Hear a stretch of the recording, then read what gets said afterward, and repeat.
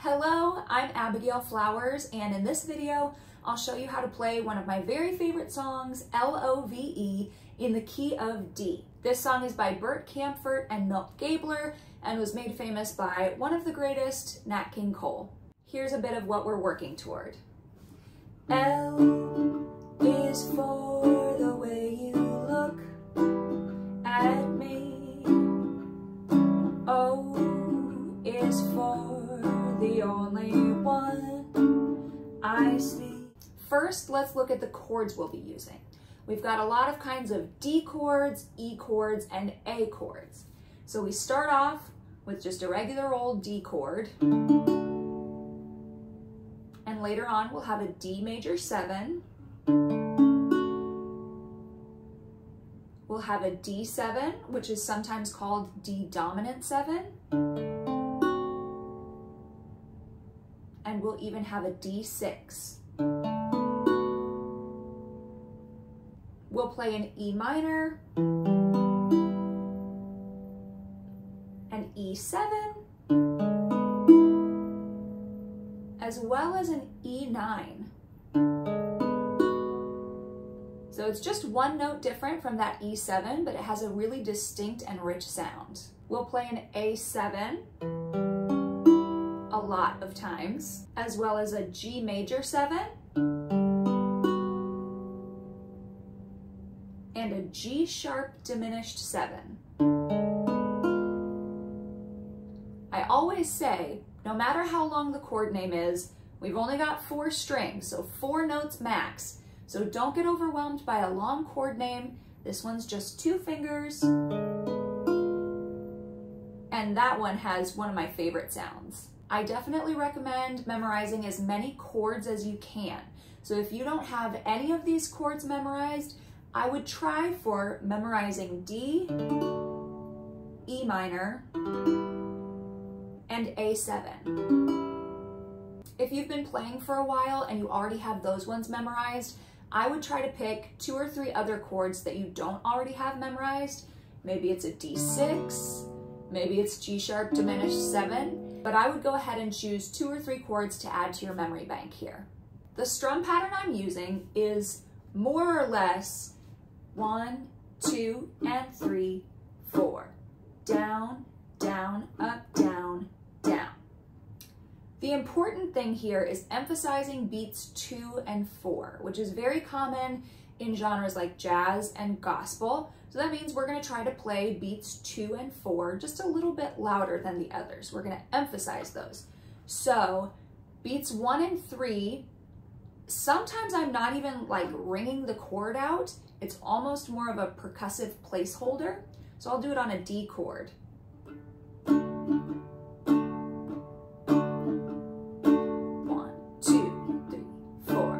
1, 2, 3, 4.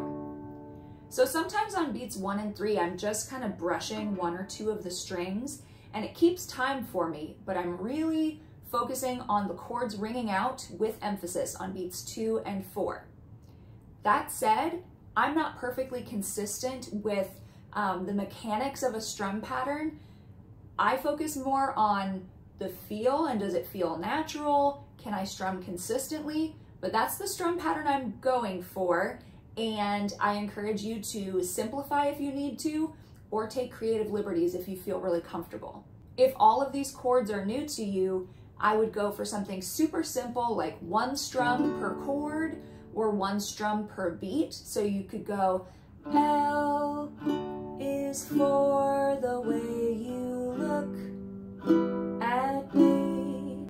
If you feel super comfortable, maybe you work on plucking a more complicated strum pattern like L is for the way you look at me. So now let's play through the song with chord diagrams on the screen. A 1, 2, a 1, 2, 3. L is for the way you look at me. O is for the only one I see. V is very, very extraordinary.